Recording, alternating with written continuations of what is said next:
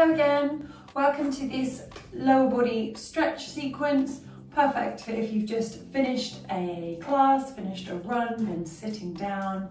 At any point when you're feeling stiff in your hips, feeling tight in your quads or your glutes, you've got any kind of muscle ache. Basically, it's just good to stretch, isn't it? Been for a walk.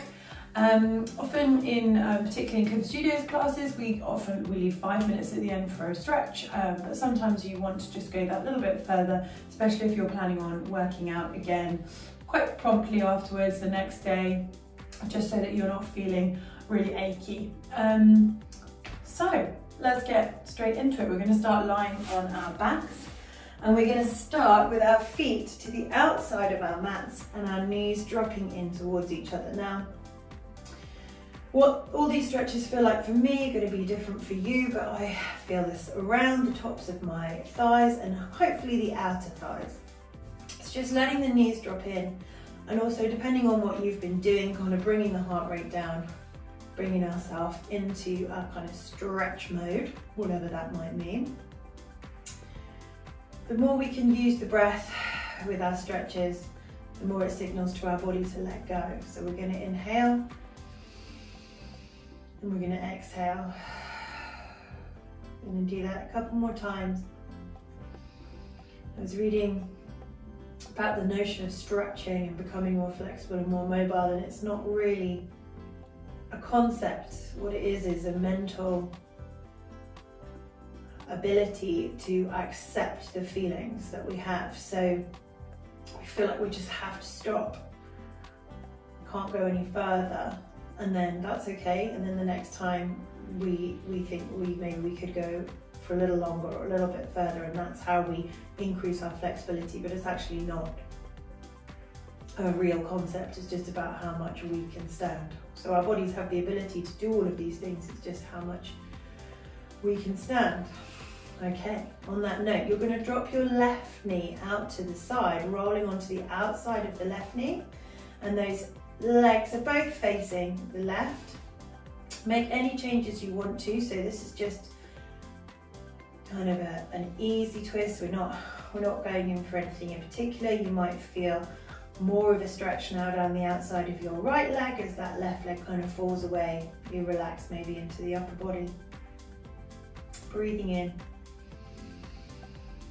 So you exhale, draw it through the center, and straight away over to the other side. So the right knee now drops down, the left is coming across that way, so outer thigh on that left side, shoulders relaxed, ribs relaxed. Don't worry too much about where your ribs are right now, that will come, I promise. As in, I will talk about where your ribs are, not your ribs will find the right place. Or they might. We breathe in, and bring both legs back to center, heel toeing our feet together now, soles of the feet together, knees dropping out to the side. And now this is where our inner thighs maybe get a chance to stretch as our outer thighs relax. I often have my heels sliding away from me for the first few moments of this stretch, just as my hips and my lower back, my legs settle in. It also depends on the material of your mat. So a lovely cork slide for me. Again, just tapping into that idea of what the point of stretching is, why we're doing it, and how it is really a mental thing. Something that especially younger people, well, I'm not going to say especially younger people, me when I was younger, neglected, and also because I was naturally quite flexible in that. As a child, I could withstand all of those positions without too much upset. So I neglected the stretching side of things, and consequently my knees are not good, as many of you know. Enough waffle, let's bring the legs together. Okay, from here you're going to take your right ankle onto your left knee, and this is something you're probably all familiar with as you reach through, interlacing your hands through behind your thighs, behind your left thigh. We're going to push with the right elbow into that fleshy part of our right thigh, and you're going to push your hips down. So it's not just a relax into this position. You're pushing your hips, you're pushing that right knee away, hopefully feeling in your glute. Now your glute is a huge muscle, so when I say glute, it's a very general term, but hopefully feeling them around the back, up near the bottom, at the base, well, base of the bottom, top of the thigh. Breathing in here. Exhaling, letting the shoulders drop down and extending that left leg up to the ceiling. So just noticing if there's any change. And if you don't get a full extension of your leg, that is not what I'm interested in right now anyway. You're going to release the right foot down to the floor, but keep that left leg stretched up. We're in our hamstring stretch. Slide your right leg away so we get a little bit of hip opening on that right side. Now this could be enough for you, and if you're finding already at this point that you're having to curl up to reach around that thigh, then grab a dressing gown strap, grab a dog lead, grab anything, and basically all the strap does is becomes a longer arm. So that means you can keep your legs straight, you can keep your shoulders, and you can pull against it. You can keep your shoulders on the ground and finish that sentence. So that's what straps do. They basically just elongate so that we can hold positions more easily. If you're finding yours not hard enough, slide that hand up. Holding here, breathing in. Exhaling. We're going to do 4 flexors and points. So we stretch out the calves of our lower body as well and point. 3 more. Last 2. And the last one, bending the knee, putting it down onto the floor, sliding up with that right foot. We're back to our neutral position. We're now going to take our left ankle onto our right knee, reach our arms through. You might notice any differences just on that side that you've stretched already. There's always going to be differences side to side. If there isn't, please let me know so I can hold you up as a perfectly balanced person. Pressing that left elbow into your left thigh, pulling the right towards you. Again, we're not just passive here. Yes, we're not pulling and pumping, but we're not passive. We're breathing in. We're exhaling and pressing our hips down as far as we can without obviously compressing our lower back and going into a really exaggerated arch. But with every press with the elbow and pull with the arms and press with the hips, we get a deeper stretch. Stretching out our right leg now, extending it up to the ceiling, and then bringing our left foot to the floor, sliding it away again to open the hip flexor, and making any adjustments, noticing any differences on this side. So sliding your hands up your leg, keeping them behind your thighs, adding your strap, adding your elongation to your levers. The levers being your arms. Here we go with our flex and point, so calf stretch, ankle lengthening, calf stretch, ankle lengthening, 2 more, calf, and well done guys. Good, bending the knees, hugging both knees in, breathing in, exhaling, nodding our heads and rolling up, holding behind the thighs and just coming up to sit.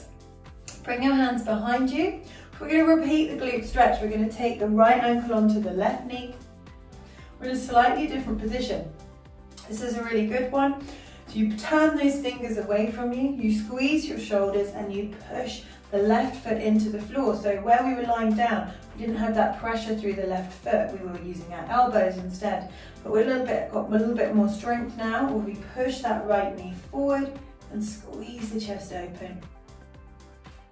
Breathing in, exhaling. You stay still. I'm just going to shift over for the next bit so you can see you don't need to shift over. You're going to drop to the side. So your legs literally just drop to the side. You're lifting up. You're on this slight diagonal off your mat now. You're lifting up. You're pulling that right knee in towards you as you reach your right hand behind. And normally we do this as a waist twist, but I want you to really pull the knee in and feel that there's a different stretch around the outer thigh there. Inhaling. Exhaling, the taller you can grow, the tighter you can pull that knee in towards your chest. Maybe you feel the stretch sliding up a bit higher, up towards the base of your hips. Good, now from here, you're gonna really plant that right foot into the floor. You're gonna turn around and you're gonna come to a downward dog position. So you go through this kind of elegant position and then reorganize yourself on the mat. So we're here, stretching out our calves in this position, both calves. Breathing in, exhaling. Good, you're gonna drop both knees down to the mat. You're gonna come up and you're gonna take your right leg forward for your hip flexor stretch. So the right leg comes forward. And at this point, I want you to be making 2 right angles with your legs. So out to your knee, down to your ankle, down to your knee, out to your ankle. You're gonna reach your arms by your side. You're gonna take that front foot, the right foot forward slightly, so less of a right angle now, I stand corrected. Knee down to ankle is a diagonal. You're gonna lean forward and try and reach those fingertips towards the floor. So I know I'm away from you. You don't really need to see, trying to just listen. So reaching the fingertips to the floor is really gonna help lengthen you and get into the hip flexor. Often we just kind of roll our bodies forward, and maybe do that. Notice the difference to when you just roll forward to staying upright and trying to push the hips forward as much as you can, keeping your lower back protected. We breathe in here. Exhale. You can put that leg, those hands down now. Tuck your toe underneath at the back. Lift up just for a moment. You're going to lift up your front leg and take it down to the shin. So just doing that however works for you, so that you can just have a little bit more of a base of support with your shin. You're going to push your left heel back. Really use your hands as a counterbalance. Pushing, pushing, pushing. Sending that calf stretch. Sorry, sending that heel back for your calf stretch. Breathing in. Really step into that foot as you step back into your downward dog. Once again, pushing those heels down, breathing in. Exhale, back to your 4-point kneeling position. Roll yourself up. This time we step the left leg forward, wobbling. Finding that right angle at the back. I'm just going to shift back a little. You might need to do the same. Finding the right angle at the back, and then that slight diagonal at the front. Arms by our sides, lifting up through the crown of our head. We lean forward. Try and reach the fingertips to the floor. You can see mine are nowhere near the floor. But I'm trying to lengthen out my hip flexor without just collapsing. Reaching down, open through the chest and shoulders. Really lengthening out through that hip flexor. Breathing in. Exhaling. Breathing in,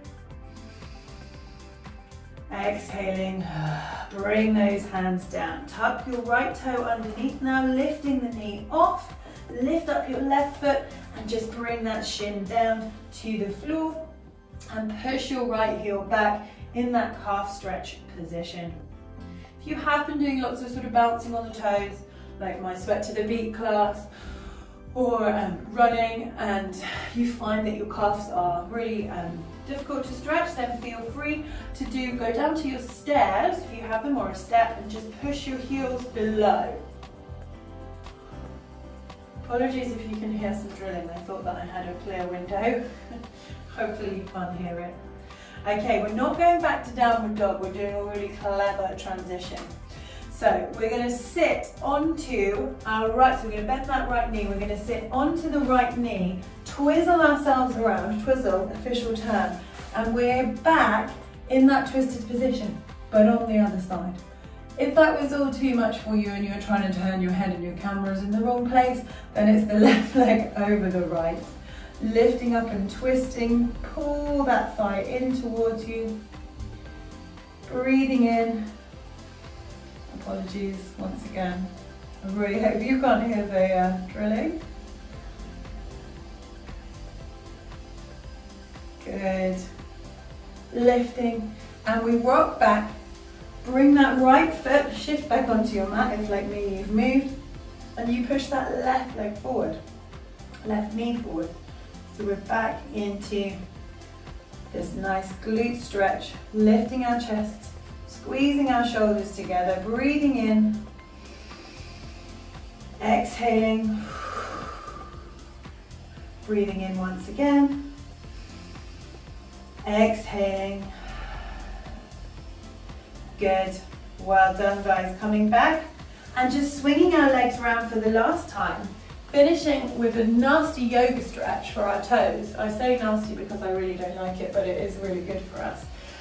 I've got my block. You can get anything. You don't have to have a block at all. Depends how strong you are. I'm going to show you the stretch first. So we tuck our toes underneath at the back. We sit our bottoms back on top of those heels and we enjoy. Now, if you wanted to, you could take the pressure off a little by just having that block there. So I can still definitely feel that stretch, but as I rock forwards and backwards, I feel it more intensely.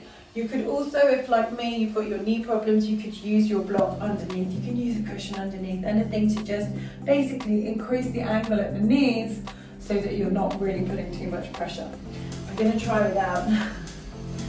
So, the best thing to do here is to distract ourselves. So even though this is the lower body, we're going to reach the arms up. Exhale, lower down. Inhale, arms up. Exhale, lower down. Can we do it 2 more times? If you can stay here longer, please, please do. This is the last thing we're going to do in our lower body stretch. Last one, bringing it up.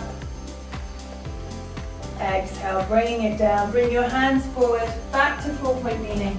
Have a little tap out of those toes, and well done. So there's your 10-minute stretch. We have one class on the schedule called bar and stretch. So we have 45 minutes of bar and then we have 15 minutes of stretching. So if that's something you're really into, then have a little look at that class on the schedule. Remember, £5 for a 5-day trial, unlimited number of classes with Clifford Studios. I'll be back with an upper body stretch, with a full body stretch, and I hope to see you soon. Bye.